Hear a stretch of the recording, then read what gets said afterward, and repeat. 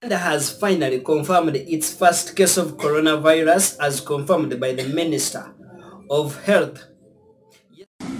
The Ministry of Health would like to inform the general public that Uganda has confirmed her first case of coronavirus disease, COVID-19.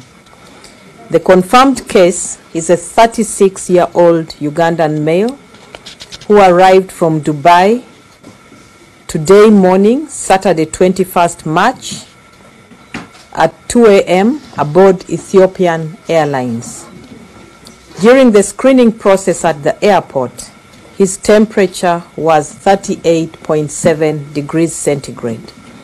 This prompted the health teams at the airport to isolate him for further follow-up. Subsequent temperatures taken at intervals of 30 minutes and 1 hour remained the same.